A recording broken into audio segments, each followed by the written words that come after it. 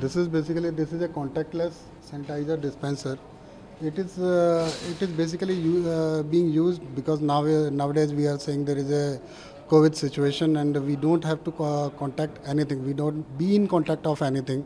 So to get this aim, we have developed a contactless sanitizer dispenser.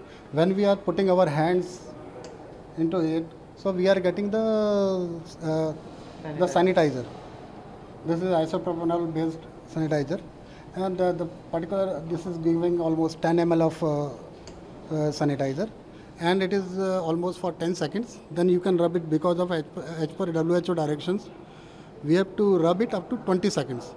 So total rubbing time plus dispensing time is 20 seconds.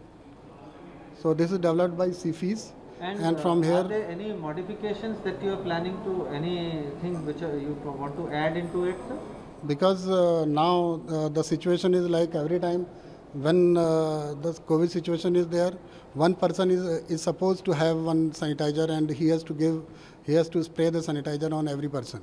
So this will reduce the number of person who are particularly working on spraying the disinfectant on a person to sanitize their hands.